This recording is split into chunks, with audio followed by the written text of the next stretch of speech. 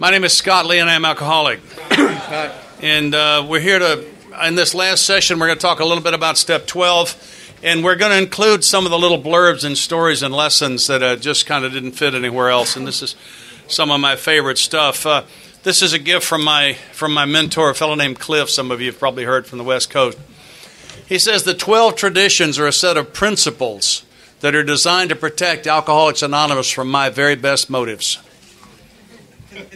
You think about that. That is exactly what that is. That's what a principle does. It protects me from a motive.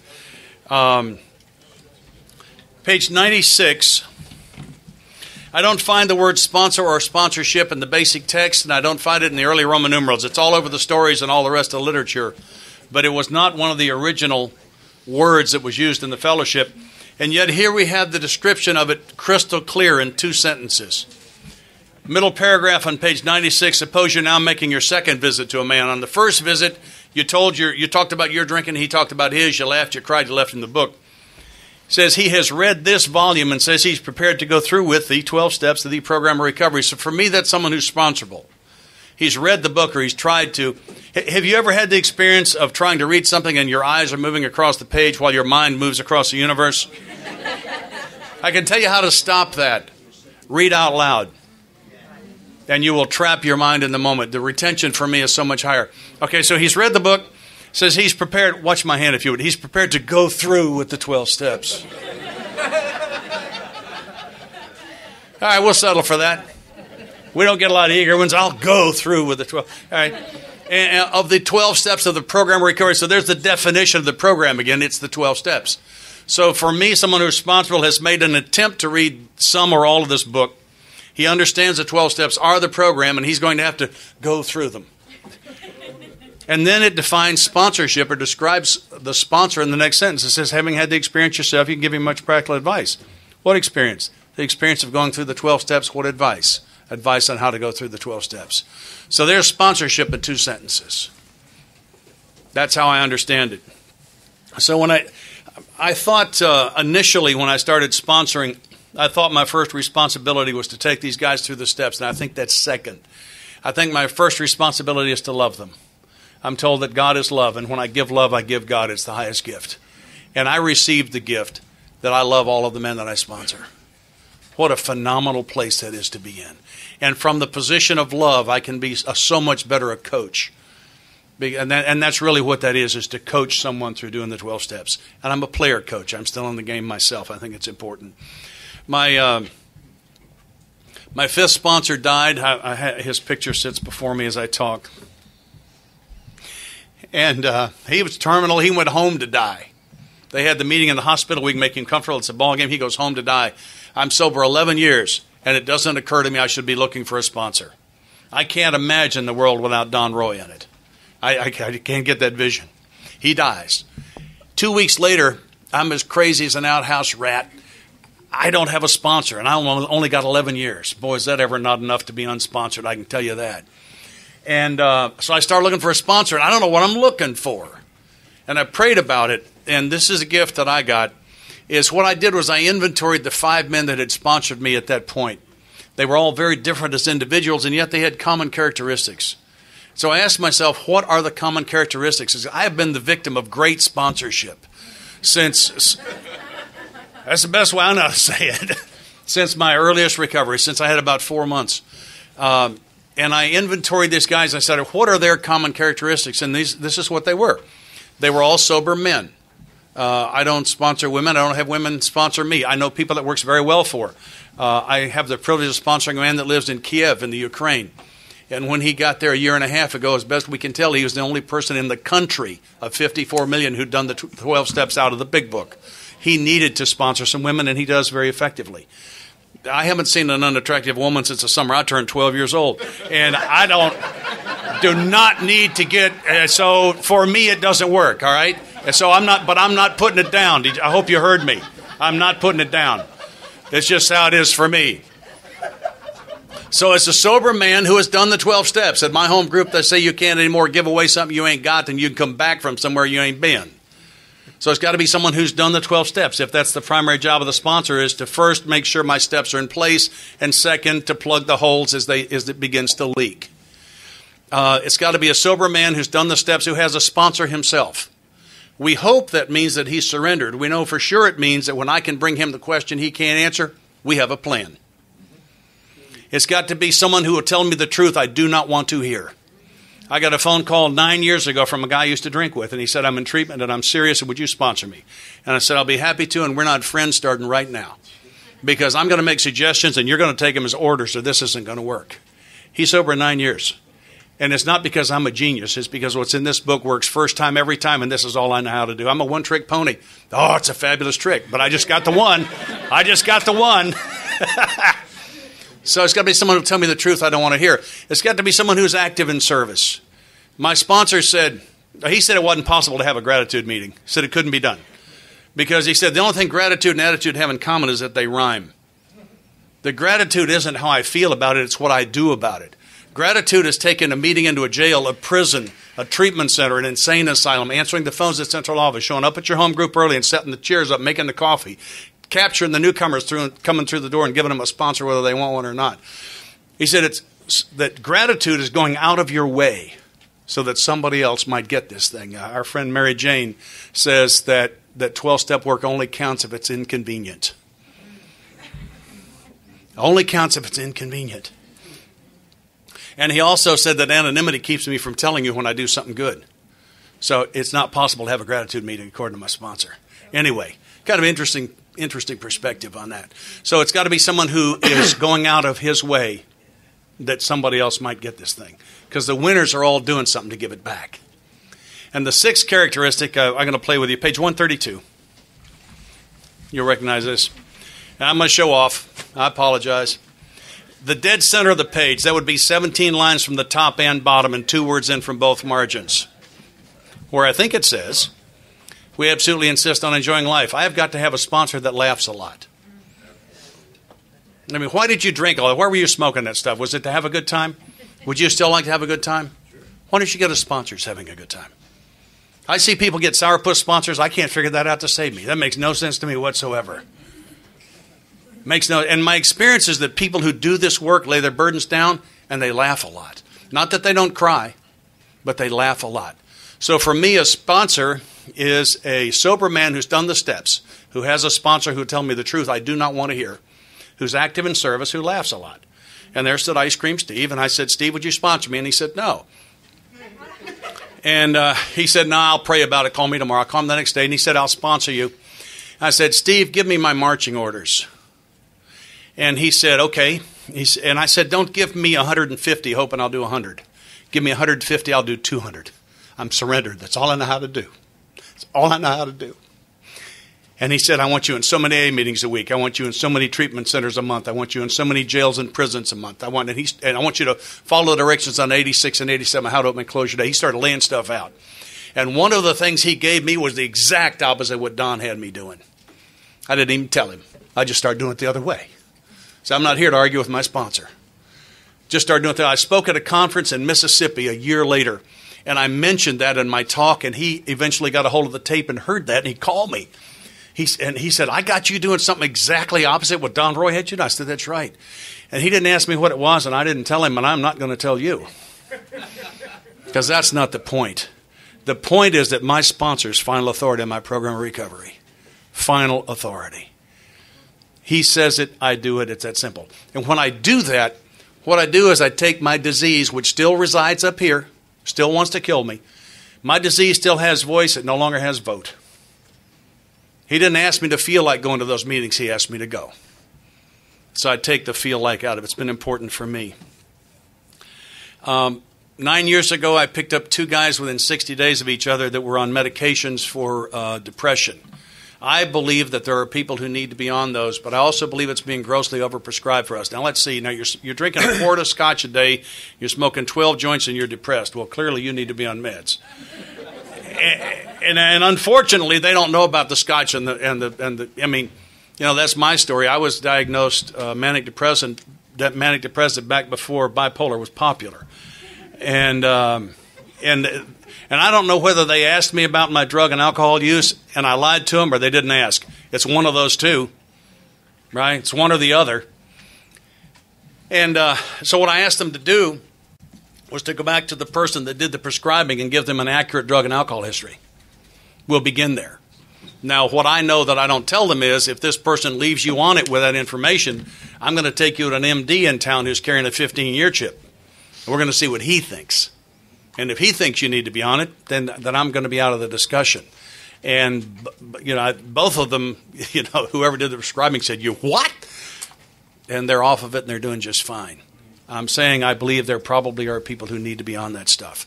But this is what I do with someone who's new, who shows up that way. And just sharing my experience here. When I asked Don Roy to sponsor me, he told me how to drop my previous sponsor. I called on a Friday to tell Mike that I'd asked someone else to sponsor me. I left him a message, a voicemail, and I used the need word. I said, "Mike, I need to talk to you." I left him a voicemail on Friday. The following Tuesday afternoon, he responded to my call. This is one of the 2 or 3 most spiritual men I have ever known. He is that today.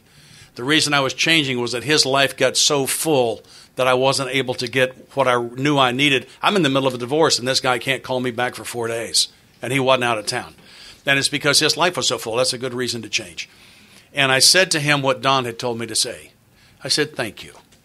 Thank you for all you've given me. Thank you for all I've learned. Thank you for the time and effort you've put into me. God knows you've been a blessing in my life. It's only fair for me to tell you I've asked someone else to sponsor me." And adults don't have to answer questions. If he'd asked, I would have told him I think he knew. And if he gets upset about that, the one thing I know for sure is I've done the right thing dropping him is because he got his ego tied up in sponsoring me. I had two very close friends drop me a couple of years ago for the same reason. I do this a lot.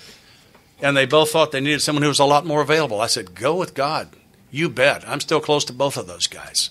I'm not mad. I'm not offended by that. I think they did the right thing. That just happened to me again a couple of weeks ago. I think he did the right thing. I told him so. And he's got a sponsor. If he's upset, he's got a sponsor to process that with, or I wouldn't let him sponsor me in the first place. So how he feels about me changing is not my problem, and I don't need to adopt it. I'm a poor enough father to the few problems I've actually got. I can't be adopting any. Right, so I don't need to fix him. But I need to thank him because he deserves that. And that's what I learned. I love the temporary sponsor idea. The newcomer coming through the door, he doesn't need a commitment. He needs a sponsor. Let's call it a temporary sponsor. Let's tell him, change if you want to. I'm not offended. Just let me know. Just let me know. And here's your first assignment. Let's get going. Right? Yeah. Because I only know one way to do it. And I asked the guys I sponsor to do that. Sure, be a temporary sponsor. But you only know one way to sponsor. Sponsor them that way. This Mike I was just telling you about, this very spiritual guy. I'm not kidding. I got a 5-year chip in my pocket. I call him one day and I say, "Rah, rah, rah, rah, rah, this guy I'm sponsoring. What should I do?" And he says, "I want you to drop him." I said, "Come on, Mike." Fire is what he said. The big book uses the term drop. I said, "Come on, I'm being serious." He said, "I'm being serious." I said, "I don't believe you." He said, "I would rather have you on the golf course than working with this guy. It'd be better for your spiritual program." Well, Mike has never heard me play golf. Clearly. Yeah. And I said, "I don't get it, Mike." And he said, "Let me ask you some questions." He said, "What are you asking him to do that he's not doing?" I said, "Well, let's see. Call me every day, look for a job, go to a meeting every day, call his parole officer, begin his 4-step, and open and close his days, following the directions on 86 and 87. He said, "Well, how much of that's he doing?" I said, "He's not doing any of it." He said, "You are not his sponsor, he is. You are his fire chief. And when his tail feathers are ablaze, he calls you and siphons off some of your serenity and puts out his fire and goes right back to doing it his way, and you are not helping him. You are co-signing a lie. And the lie is that he has a sponsor and that he's in the program. And neither of those is true. He's in the fellowship. He's not in the program because the program's a 12 steps, and he is not allowing you to coach him through them. And he doesn't have a sponsor because he's not doing what you ask." And then he said, "How do you feel when you work with him?" And I said, "I feel like they pulled the corks out of my heels and the blood ran out. I feel like I've been wrung out." He said, "Yeah." He said, "How do you feel when you work with Bill Kay?" I said, "Oh, he lights me up like Chinese New Year's." He said, "Really? What are you asking Bill to do that he's not doing?" I said, "Well, he's doing it all." He said, And he says, "You can tell not each time, but by and large how you feel when you work with somebody, whether it's working or not. And sponsorship is always a two-way street. If it's working for one, there aren't any one-way streets in the kingdom. If it's working for one, it's working for both. If it's not working for one, it's not working for either one." And he said, do you think you could stay sober on the program he's working? I said, no. He said, do you think he can? I said, no. He said, you are probably right. And when he drinks again, I want you to be able to sleep because he might die or kill somebody else or go to prison for a long stretch as a result. And I want you to be able to sleep knowing that you told him the truth, because the truth is he ain't in the program and he doesn't have a sponsor. I learned another one since then. And that's that the next time he wakes up in a jail cell in a pool of his own blood and vomit, I want him to have 3 options. And the 3 options are to continue to live that way, to commit suicide, or to try the program of Alcoholics Anonymous knowing he hasn't tried it because I told him the truth. Because if I don't tell him the truth, he can sit on bar stools and say, I tried A and it doesn't work for me, and believe it. So I must tell him the truth, because if I don't, I've killed him. I've killed him. And I went with a very heavy heart. And if this guy had said, give me one more chance, I would have said, okay. I've learned a lot about it since, and he did not say that. And the next time I saw him was a couple days later, and he bounced off of both door jambs coming into the clubhouse. We shared a parking lot with a grocery store, and he was arrested. The cops came into that meeting, and he'd left his car parked up against somebody else's in the grocery parking lot. And that's the last time we saw him. And I did not throw away his shot at recovery. He did. Before you come disagree with me on this one, I'd ask you to read the middle paragraph on page 95 and the first paragraph on 96. We're not going to it. That's where the book says this stuff. But I had to have a guy tell me about it. There's a guy that shows up in my home group every 6 to 18 months. He was just there a couple of months ago. He always finds me. We've been doing this for over a decade. And he said, I know I didn't do what you did last time, but I'm really serious this time, man. Please, if you'll sponsor me, I'll do absolutely anything. I say, okay. And then I just make up an assignment. Doesn't matter what it is. There's no wrong assignment. The question is, does he do it? So, all right, I want you to read the first 8 pages in Bill's story. I want you to look up at least one word on every page in the dictionary. Call me tonight at 8:15. I want to hear what the words were. He didn't call. He doesn't think he's got a sponsor, and I don't think he does. And I'm not throwing away his chance. I'm not co-signing a lie. One of these times he's going to call. He's going to have 8 definitions. We're going to rock and roll. Yeah, it's not up to me. It's not up to me. There was a I think it was Chicago. There was a story in the grapevine 15 years ago. The guy's fixing to start answering phones at the central office. I'm pretty sure it was a major city. I'm pretty sure Chicago. It occurred to him it was life or death, and it scared him badly. And he went to an old-timer and expressed his concern. The old-timer said, don't worry about it. If they're ready, you can't do it wrong. If they're not ready, you can't do it right. It's not up to you. And I believe that's the first rule of sponsorship. If he's ready, I can't do it wrong. If he's not ready, I can't do it right. It's not going to be up to me. It's going to be up to him. I am able to lay out the simple kit of spiritual tools. I can't make him pick them up. My Uncle Frank used to say some people are just naturally hard to help. That's been my experience. Yeah. And continuing to try to help them just frustrates me, and it doesn't do them any good. I do them a great service when I drop them. And there was a guy in my home group, and I don't know how many times I tried to drop him. He said, no, give me one more chance. I say, okay, read Dr. Bob's story and look up 2 words on every page and call me tonight. And he calls tonight, and here we go. And 3 weeks later, I'm putting more energy into his recovery than he is. And I drop him again. He said, no, I'll do anything. And sure enough, he does for the week or so. I finally talked to my sponsor about it, and he said, the next time you drop him, make it stick. And I had to do it again a couple of weeks later. I said, Jerry, that's it. We're done. I can't sponsor you. He said, no, I'll do anything. And I said, no, Jerry, there's a country song that says, give me one more last chance.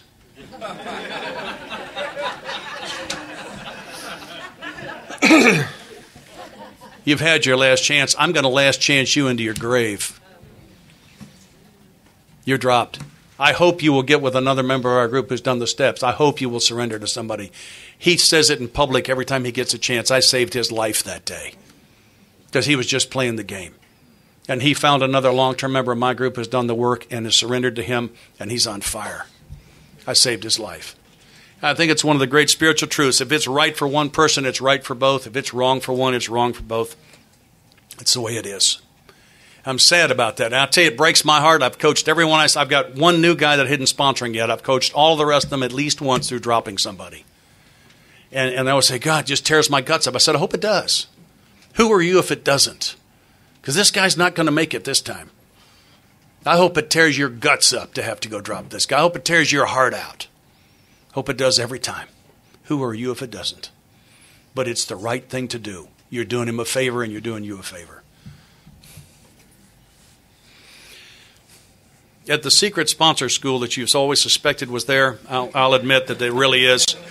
Did you ever wonder how your sponsor knows when you're full of it?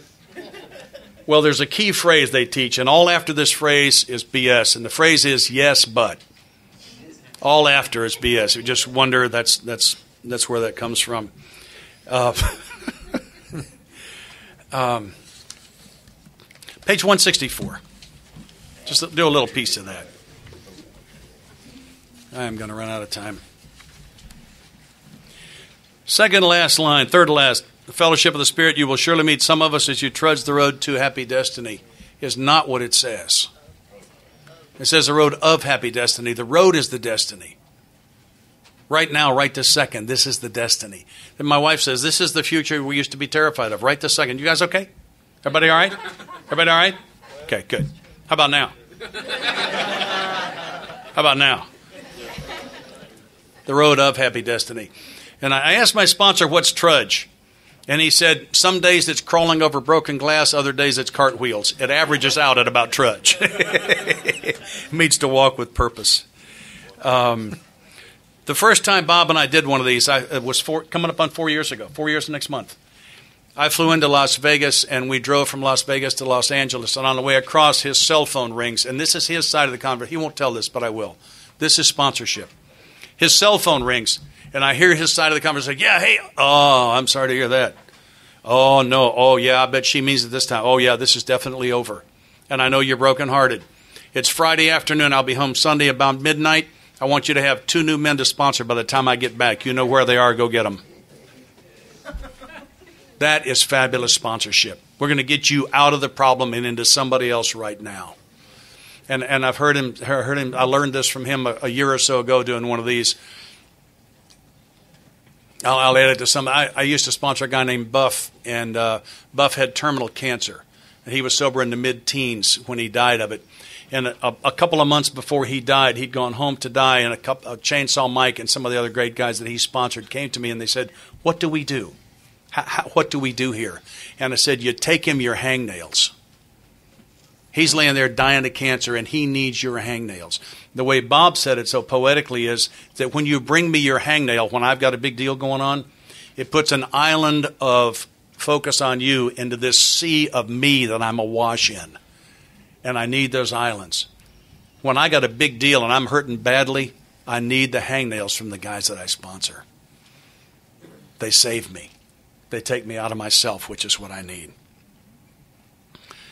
The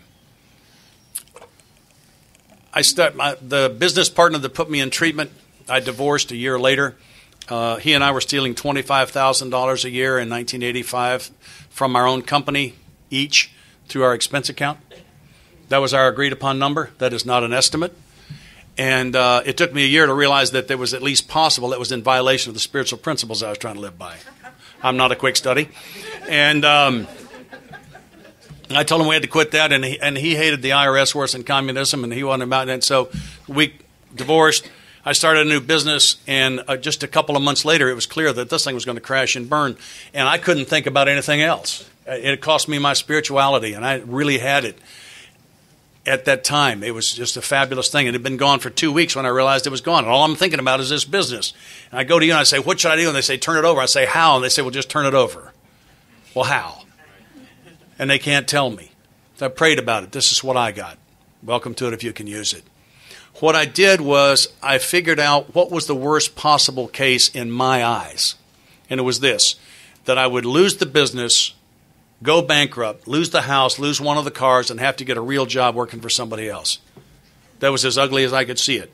And so I took that to God in prayer because I figured if I could turn over the worst case, I'd have it all turned over. And I said, if this is your will, send it. And I didn't mean it. See, that was the problem.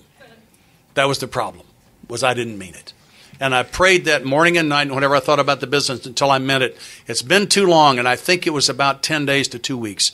And all of a sudden, there was a moment, and I just meant it. That I had stepped back into the sunlight. I had something between me and God, and I was living in the icy shadow. And I had stepped out from behind it. And if that's what He's got in mind, I'm in. I'm in. I'm back to in. That God's will is the best deal there is. Maybe somebody else needs to see me go through this. Whatever He's got in mind for me is good. I'll take it. And it was just a glorious moment. I just had this tremendous feeling. 3 days later, that business made a 180 and took off like a turpentine cat. And Yeah. I'm sorry. Where is she? I'm sorry. Thank you. I'll take that one out too. But it really took off. And I'm not saying that the business change was cause and effect, but I know that those prayers are how I turned it over. So how do I turn it over to God? I stay in this day, and I be comfortable with the idea that whatever he sends is okay with me. It was difficult for me to understand this piece, and that's that pain is my friend. Pain is my best friend. It's what tells me something is wrong. My first marriage quit working somewhere right around 6 months before we said the vows. Somewhere right in there. And I bled off the pain from that through a series, and I'm not proud of this, through booze and drugs and a series of illicit affairs for years. And I believe if I hadn't done that, if I'd lived in that pain, that we would have either gotten help or gotten out of it several decades before we did. I must respect pain. It is my friend. It's what tells me something is wrong. I've got to be careful that I don't bleed it off in an illicit fashion because it just tears me up. It keeps me from having any hope, really. I'm going to tell a couple of more quick ones. We're just going to have to run long. Anonymity. Bob and I, if you may have noticed, give our last names in AA meetings in keeping with our tradition of anonymity. If that doesn't make any sense to you, I'd like to recommend the pamphlet, Understanding Anonymity, and the book, Dr. Bob and the Good Old Timers, somewhere between page 260, 270, where Dr. Bob suggested that failure to give my last name in an AA meeting is in conflict with our tradition of anonymity. We're not a secret society. We're anonymous at the public level. We need to be able to find each other. There are exceptions to that. I've been in meetings with federal judges, with people who need to be anonymous even within the fellowship. We see a lot of stars in Nashville. They need to be just George, instead of whoever. And so there are exceptions, but by and large, we need to be able to find each other. My name is Scott Lee. I'm in the phone book in Nashville, Tennessee. Coming through, give me a call. Give me a couple of days lead time. We'll take you to jail. What an offer. Where else would you get an offer like that? Well, somebody in your home group goes into the hospital. You walk up to the reception desk and say, "Pardon me, ma'am, is Janet from another planet still in 401? Right? What room's Chainsaw Mike in? They can't help you with that. So we need to be able to find each other. And the other piece of anonymity that I don't think we talk about nearly enough is doing something nice for somebody else and not getting caught. I touched it last night about turning the penny over in the parking place and all that stuff. I had an experience years ago where I had an opportunity to do something really good for somebody. And I did it, and no one knew. And what happened is that there was a piece of sunshine about the size of a ping pong ball lodged itself in my chest. And I could think about what I'd done anytime. And this thing would glow and send light through my whole body. I see people nodding who know what I'm talking about. So I never told a soul for about 6 months. And when I told, it got out. And I'm going to tell you because there was another beautiful lesson that came on the back end. What had happened was I'm a commissioned salesman. I had one of those magical days where I walk in on my first call at 8 o'clock in the morning, and the receptionist says he's ready for you. I walk in, the buyer says, "Haven't got time to talk today. Here's your order." And at noon, my day's over. I got nothing to do, nowhere to go. I got fishing gear in the trunk. There's a state park, a stream. I'm fishing. There's a family. They got a 7-year-old boy. It looks like he and I are going to fish together today. I'm going to cast. He's going to do everything else the way it looks. Caught a couple of fish. This kid at 7 is a fisherman. He's never fished before in his life. That's my story. I meet his family. I'm at a time in my life where I've got time, and I started taking him fishing. Took him on a couple of short trips, and he had it. He had as bad a case as I do. When he was 8, he and I launched a canoe on the Buffalo River. It's an hour west of Nashville, Tennessee. It's a National Scenic River. And I say I like to think there may be places in heaven almost as beautiful as the Buffalo River. And this kid and I floated 5 miles of river that day in about 10 hours. We caught over 100 fish that day. It was one of the magic days. Kid caught a 4-pound smallmouth bass, man. He got my fish, is what happened. About a mile from the takeout, and the walls are straight up, and the sky blackens, and I hear the thunder. We're going to get it. And I did what canoeists call eddy out. There's a little backwater, and I sort of pulled over and parallel parked under these trees, and I'm about to give God a little piece of, "Did you happen to notice St. Scott down here, by the way? And I took this boy, and he's caught my fish." About to do this prayer. And this beautiful little guy looks over his shoulder at me, and he says, "Is it okay to fish here?" And that was one of the great lessons of my life. This was given to me by someone when I spoke one time. It's okay to fish here. See, because I prayed the 3rd step prayer and I meant it. I prayed the 7th step prayer and I meant it. The rest of my life's none of my business. And when the skies in my life blacken and I hear the thunder and I know I'm fixing to get it, I think that's the prayer I'm supposed to take to my Father. Is it okay to fish here? Because you see, that's my assignment. I understand. That's my job. Is it okay to fish here? It is. That's what it says. It's okay to fish here. My last flight in a high-performance airplane, and I knew it was my last flight. I leveled at 40,000 feet. That's this bird here that I got the picture of, if you've noticed it. I'm leveled at 40,000 feet 3.5 minutes after brake release. They give me a 30-mile circle around a point with an altitude block where there'll be nobody else, because if you're going to play at 700 miles an hour, they have to give you some room. It's one of the rules. I thought it was a pretty good rule. And they gave me too much altitude, and I eased the throttles back out of afterburner. The fuel gauges moved kind of fast in afterburner. Pulled the nose up a little bit, rolled into 15 degrees of bank. I started climbing in this circle. I'm starting at 40. They told us not to go above 45,000 feet. And they told us a couple of times a week not to go above 45. And they said there were 2 reasons. One is that you could die. The other is that you would also owe them an airplane. Because there are things that happen at high altitude that you do not recover from, that don't happen at lower altitude. Don't go above 45. That was back in the days before the radar gave them your altitude, and they were having to take my word for it, and I'm sure they were making other mistakes at the time too. And at 52,300, she was done. Yeah, I'm 7,000 feet higher than I'm supposed to be.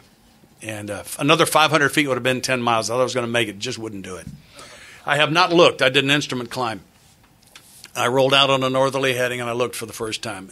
9:30 in the morning on a clear day, 80 miles west of Jacksonville, Florida, out over the Okefenokee Swamp. The sun's coming up over my right shoulder. The sky above me is black. I'm looking up through a bubble canopy at 9:30 in the morning on a clear day. The sky is black at 52,300. I looked out to the west and saw the curvature of the earth, and I didn't see it a little bit. I really saw it. This thing we're riding is a ball. It's this magnificent blue ball. It's floating in space, and I claim it's held there by love. I didn't see anything else. I had a physical sensation like something warm had been poured over me and ran down me like might run down a candle. In the poem High Flight, the author says, I reached out my hand and touched the face of God. And I did that morning. Men who do that now, and I tell you what, in 1967, there weren't many that had done that. Not many. I was one of them. Today, when they do that, that's the nickname they've given it. The guys who fly those planes who are able to go do that call it touching the face of God. I sat there for about 2 minutes and looked at eternity. And I was shaken in the most beautiful way. And I eased the throttles back, and I brought it down. I shot one approach and landed. And I couldn't tell them. I might have been the town drunk. I'm not the village idiot. I don't tell them. You know, this will be the one. We'll get the court-martial out of this one for sure. And, I didn't tell them about the whole time I was in the service. And I was sober 8 years, and I talked at Burke Harlan's 12-year birthday. Get one of Burke's talks. You want to hear something. He was one of my teachers. And I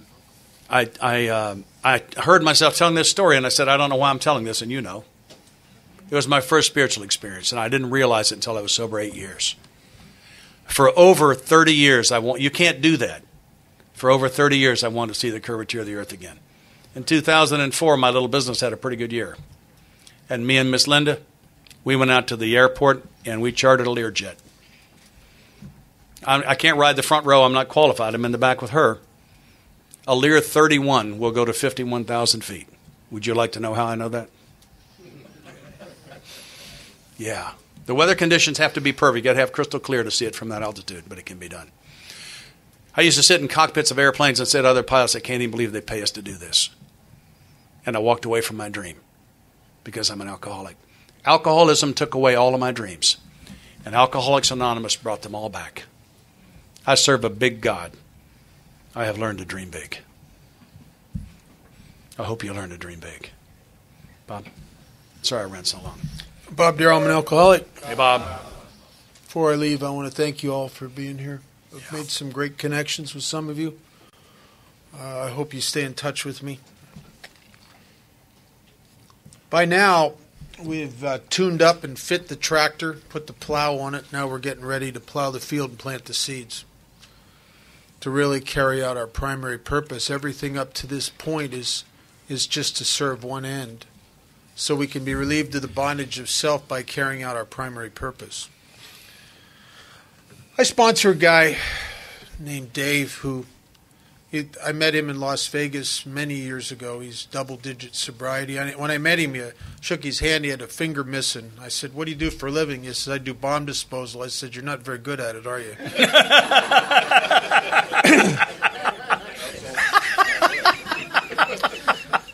And Dave, a few years ago, moved to San Diego. I still sponsor him, and I talk to him regularly. And he became the H&I chairman down there. He probably does more hospital and institution meetings per week than anyone in the whole of San Diego County. He sponsors the guys no one else will sponsor, the hopeless cases. And a lot of them are staying sober.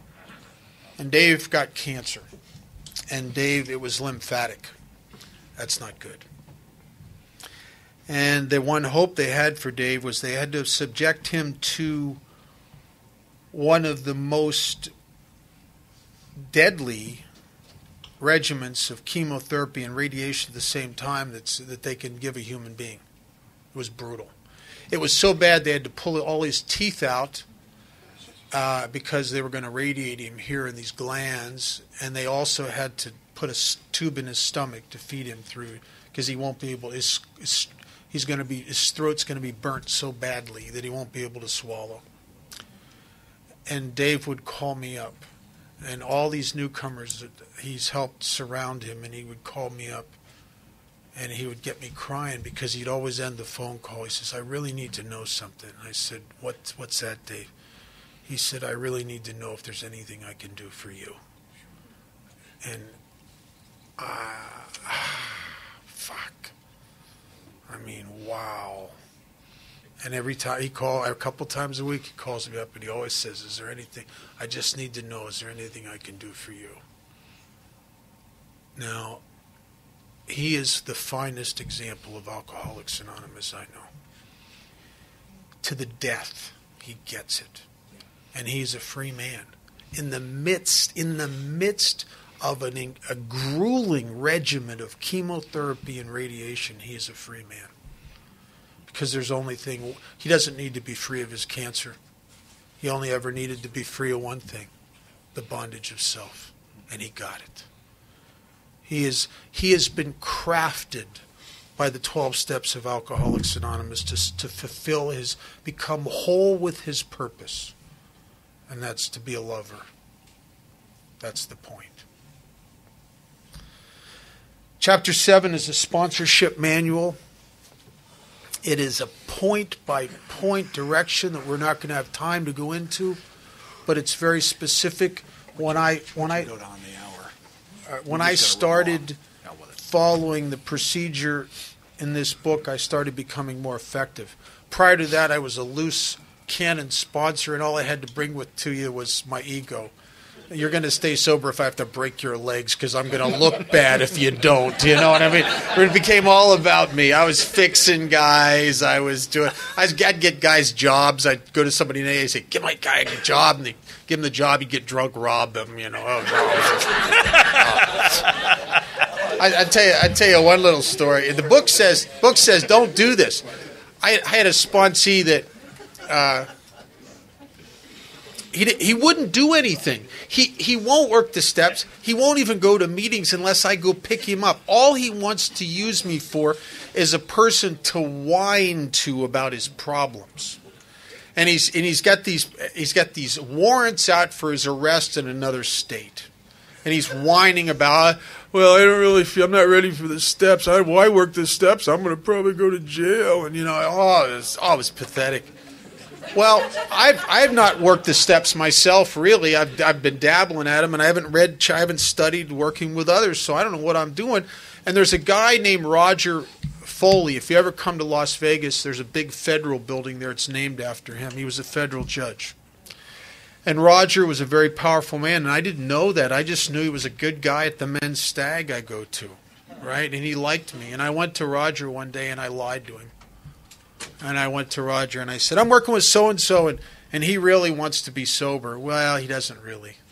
Here's the truth. I'm working with so-and-so, and I really want him to be sober. That's the truth. And then I lied to him again, and I said, and he's really doing AA. Well, he's not doing nothing. What the truth is I really want him to do AA. And I think if I can somehow help him be relieved, fix these warrants somehow, he'll be so grateful he'll stay sober forever and mention my name a lot, right? And then the old timers are going to go, did you see how Bob helped that guy? Did you see that? You can kind of feel the cement going into place for the statue of you in New York, at the World Service Office. So I tell Roger, listen, Roger, he says, get me his social security number and everything and all these details, and I did. And Roger made a few phone calls, and I don't know how he did it. It's none of my business. The warrants disappeared. The guy was drunk within a week. And he's never, if he's ever gotten sober again, it's not been in Las Vegas. I might as well have stuck a gun to his head. I robbed him of the one thing that had brought him to us, was keeping him with us, and eventually would have broken and worn out his spirit, and he would have had to eventually either drink or surrender. Because you get to that point. It's either kill yourself, drink, or work the steps. Right? You get to that point. And I enabled him I took the pressure off, which freed him up. Now he doesn't need AA. He was able to leave, right? There's an old adage, if you give a man a fish, he'll eat for a day. If you teach him how to fish, he'll eat for a lifetime. It is in the 12th step that I was able to survive myself in my early sobriety until I could start to have a spiritual experience through the steps. I didn't understand for a long time why the old-timers were hammering me to go on 12-step calls and go into these meetings in the hospitals. When I was 2 months sober, they got me cleared to take meetings into the state prison. You can't even do that today. Today you got to have 2 years. You got to go to classes. I've been grandfathered in the prison system for almost 30 years. And I've been going into those places. I've been going twice a week. I've changed it around. I used to do the mission in the Salvation Army. Now I do the detox in the county jail. And actually I'm doing it 3 times a week now. And I've been doing that stuff. And I got to tell you, I didn't understand why I was doing it for a while, why these old-timers are hammering me. That when at first I tried to argue with them. I said, I know what you're saying. And I didn't tell them this, but I suspected AA had a membership problem or something, and they wanted me to help them out, but I wasn't really ready yet. And I told them that. I said, I understand you want me to go out and help these people, but I don't really feel ready yet. And this guy said to me, he says, listen, kid, if you wait until you feel ready before you try to help anybody, you'll have already died of alcoholism. Just go do it. And so I went and started doing it, and I didn't do it right. I made more mistakes. I probably did more harm than good, but it kept me sober. Because I'm the kind of guy, I'm the alcoholic of the Bill Wilson type. And I bet you there's people in this room that are like me. When I quit drinking, I easily get diagnosed as clinically depressed.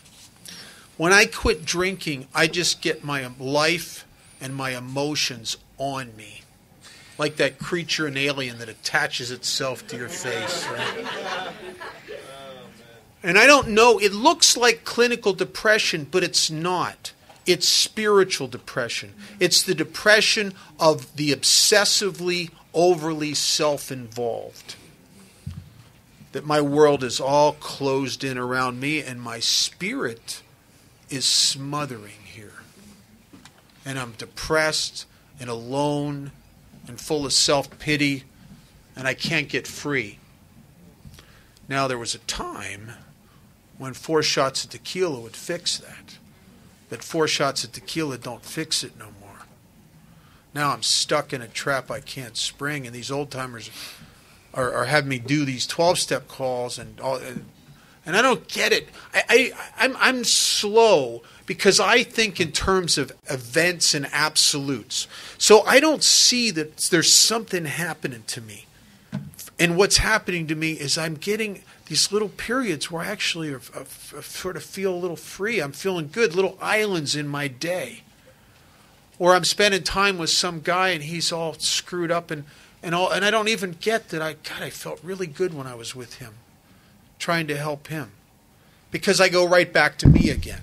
And being right back to me, I judge it, well, this isn't working. But it worked for that period of time, right? That'd be like saying the next morning when you're hungover, well, that alcohol didn't even get me high. Because you're not high now, but you were last night.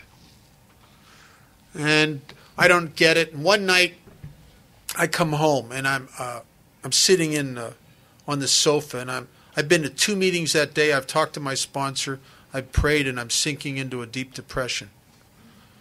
I'd had a relationship end prior to that, and I'm pondering that. I'm pondering my financial situation. I don't know what it is about me. I have never pondered my life for any length of time and came away joyous. Did you ever notice that? I just never have done that. It's bleak. It's like I'm going into the abyss. You know, the more I look at my life, the bleaker it looks. The future, I'm going to be alone, poor, broke in an old folks' home, eating Alpo one day. I know it. You know, I just know it. And it's really bad. And when you're drinking if you have a bottle of vodka and you're feeling sorry for yourself, there's a little mushiness about it. Sober, it's not fun, man. I'm telling you, it's bad.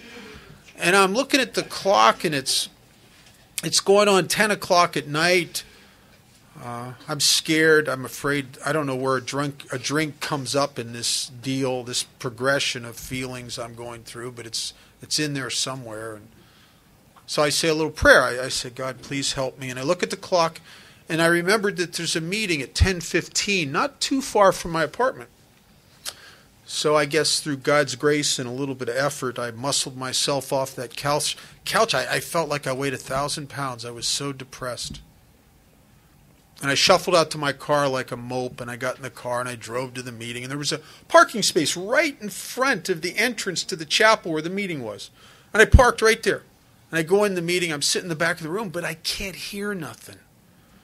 Because what's going on in the meeting is like music in a doctor's office. It's so far away from me. Because the big show's on the inside.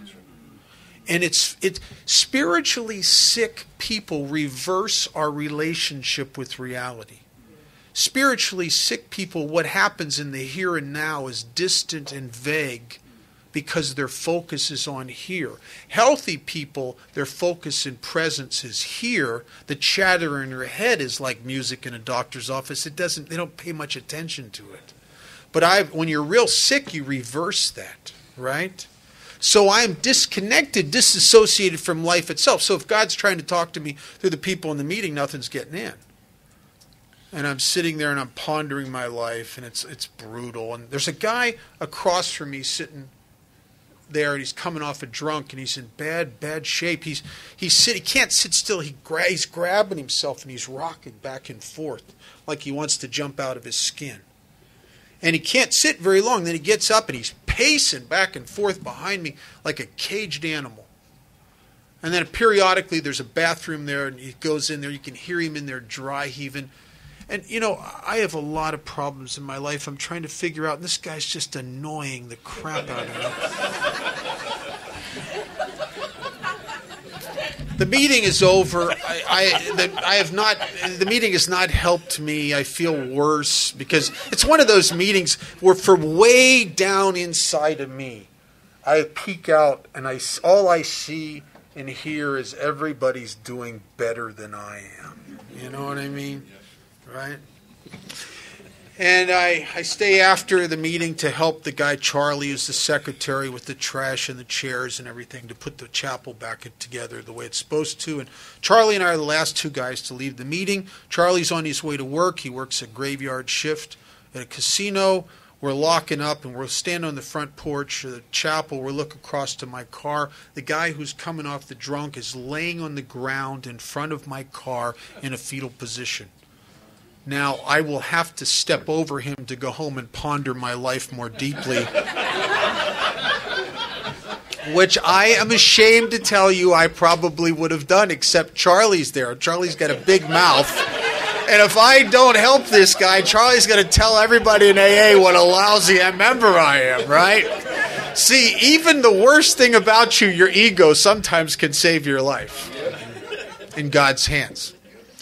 And so Charlie can't help, and I'm looking at this guy, and I go over to him, and he's a mess. He's peed his pants, and he stinks, and he's afraid he's going to go into seizures. He has no medical insurance. So imagine the inconsideration of that.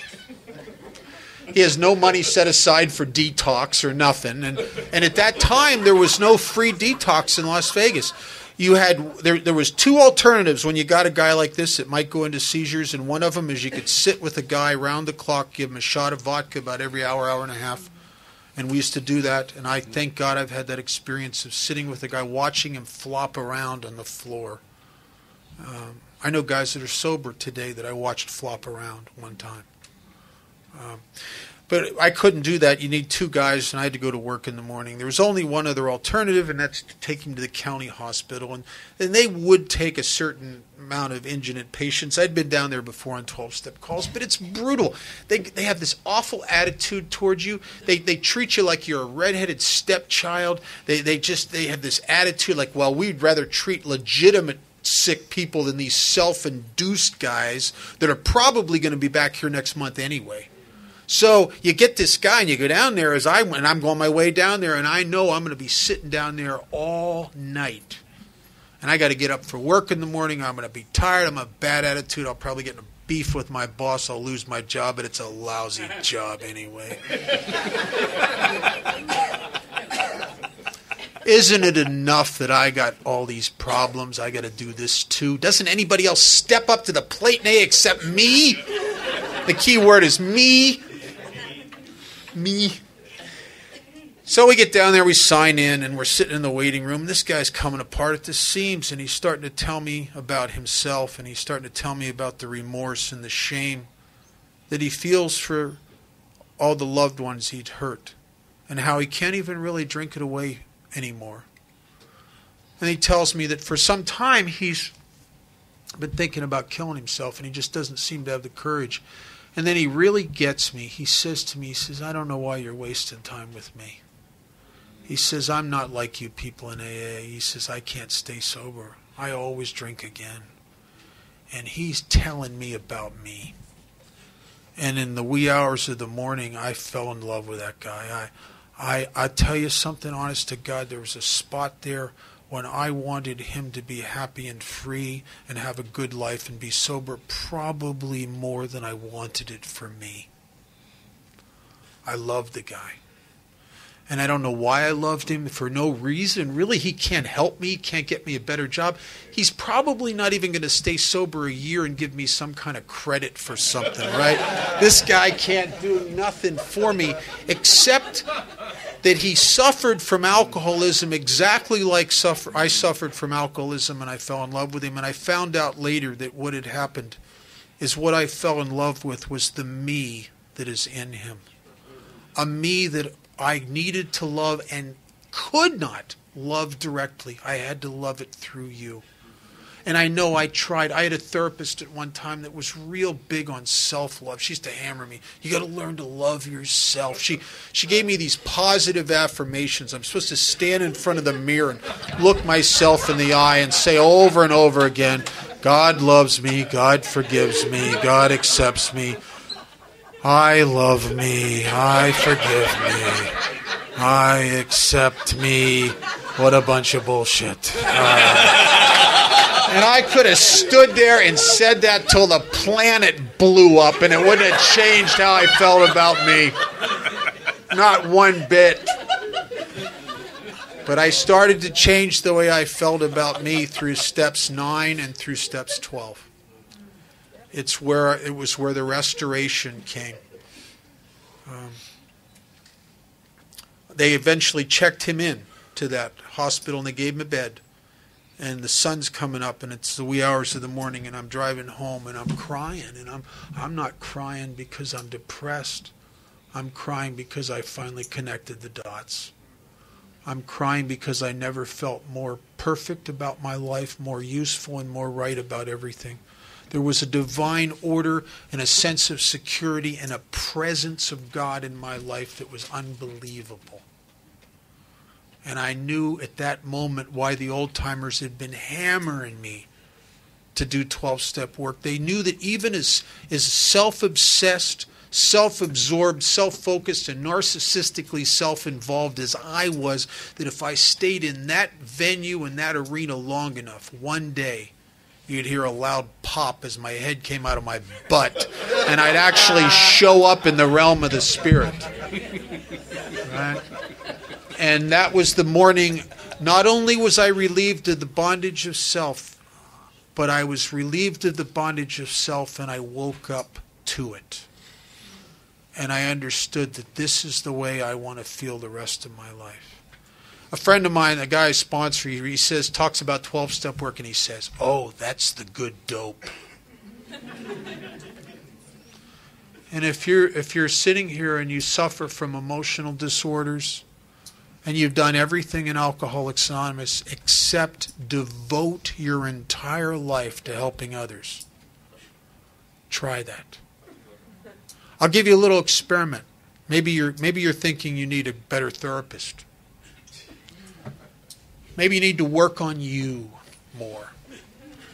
For the next 30 days, let's indulge that. For the next 30 days, let's focus on you and work on you and improve you and do for you and enhance you and make you better.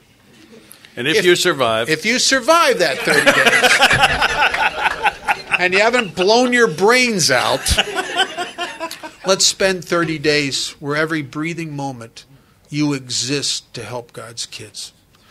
And if you have the same sickness of your spirit that I have, it will become very, very apparent the road you need to be on and the purpose that is in your life. It becomes very apparent. That's why it says nothing will so much ensure immunity from drinking like intensive, which means, I did a 12-step call last month. At Halftime. I took a phone call. There's no end to my goodness. No. Intensive means it means you need to work with others just as much as you think about yourself. Oh my God.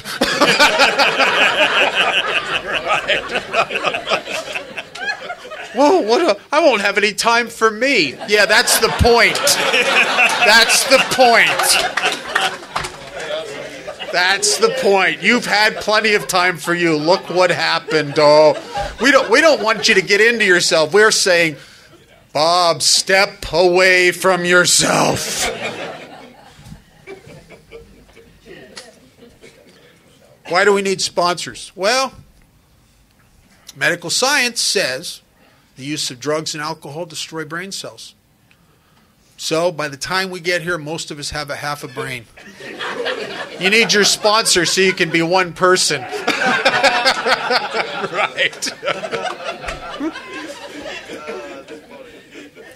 12-step work has saved my life. Sponsoring people has saved my life. When I was in my 11th year of sobriety, I went through a horrendous divorce. It was only horrendous at the time. It was my sponsor told me the truth, and it became true. It was one of the best things that ever happened to me. But I'll tell you, I was in the middle of it. I'd never been anything more painful than this. And I found out I have a daughter she's almost 21, who I just adore. At the time, she was just a little baby girl. She's such a cute thing. I just adored her. And my wife and daughter moved in the day after the divorce with my best friend, a guy that I sponsored, who'd been my confidant in my marriage problems. And I eventually went back and did the 4-step process on it and got free and got to make the amends to them. And we're very, very close today. But what saved me through all of that was the 12-step work. It would buy me those islands in the day. And I remember this Sunday, not too far after, the divorce, and they're living together. And I got to go pick up my daughter Sunday morning, and I got to go to where they're all living together as one happy family. And I remember driving up to their place, and I'm sitting in the car outside, and I got this knot in the pit of my stomach, and this fear. I don't want to walk up to that door, and I make myself walk up to that door, and I knock on the door, and the happy couple answers the door. My daughter comes running out, and we go away to spend the day together. And one of the things we did was we went to a ranch that a friend of mine was involved with, and on this ranch my daughter got to play with some animals, and she got to even ride some of the ponies, and she loved that. She's this little, we had to kind of hold her on the pony because she's just a little girl, and she just loved it. We've been there for a while. We're sitting on this picnic bench right next to the corral, and Kate, my daughter, is thirsty, and she wants a soda pop. So there's a soda machine down by the stable. So I left her sitting at the picnic bench with the gal who works there, in charge of the deal, and I go down to get her a can of pop, and I'm coming back across the yard towards the picnic table, and I hear that my friend, the girl, say to my daughter, "Hey, Kate, here comes your dad." And Kate looks up at me and looks at me, looks at the girl. She says, "Oh, that's not my daddy. Craig's my daddy." And it felt like somebody stuck a knife in me and just twisted it. And I love my daughter, and I put a smile on my face, and I went over there and I gave her the soda pop and a hug, and I sat there and we played the rest of the day. And late that night I took her home, and we pull up in front of the place, and I grab her by the hand, and I walk her up to the door and knock on the door, and the happy couple opens the door, and she jumps into his arms. I turn around, I go back, and I get in my car. I drive about a block away. I pull over on the side of the road, and I just come apart at the seams. And I'm sitting in the car, and I'm crying, and I'm talking to God, and I'm saying to God, "God, I can't do this. This is too much. This hurts too much. I love my daughter, but I can't keep doing this. I can't do this." And I look at the clock on the dashboard, and I got to meet this new guy that I just started sponsoring that's a knucklehead down in front of one of the AA clubs, and I was supposed to pick him up there to take him to another meeting, and I don't want to go. I need to go home and really think about this. I don't want to go. All right, I need to figure it out. It's from the chapter into figuring. I need to figure this out. But I got to meet the guy. And the first spiritual principle I've been taught in Alcoholics Anonymous, and it's paramount. Do what you say you're going to do, Bob. Show up where you say you're going to show up. Be where you're supposed to be when you're supposed to be there. Ah, crap. So I drive over here, and this guy, this idiot's pacing up and down front of the AA club. I said, "Get in the car." Gets in the car.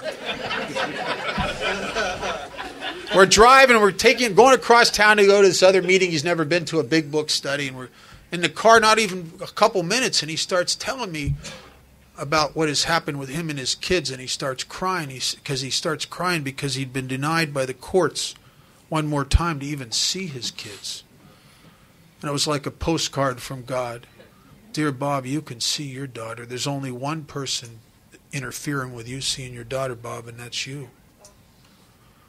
And I thought, all right, I'll go one more week to see her. And one more week, and one more week. And I've never missed. They're no longer a couple. I'm her father. She's in my life. We just came back from a trip to Sweden together. She is the most amazing teenage woman I've ever met. My parents, I didn't have alcoholic parents. In my family, it skips generations, right?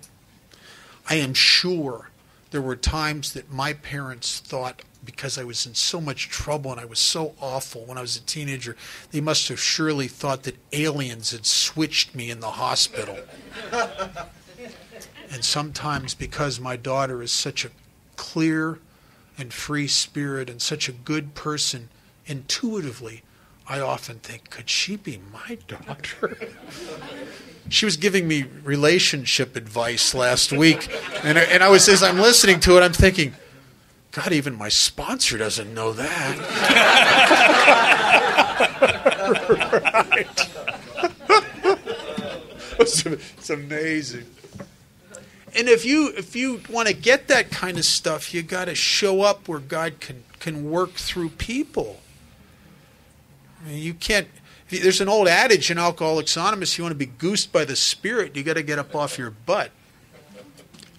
And it is in action, helping others, when God seems to maximize his effect in my life and his presence. I'm going to tell you one story and read one thing, and then we'll be done, I guess. About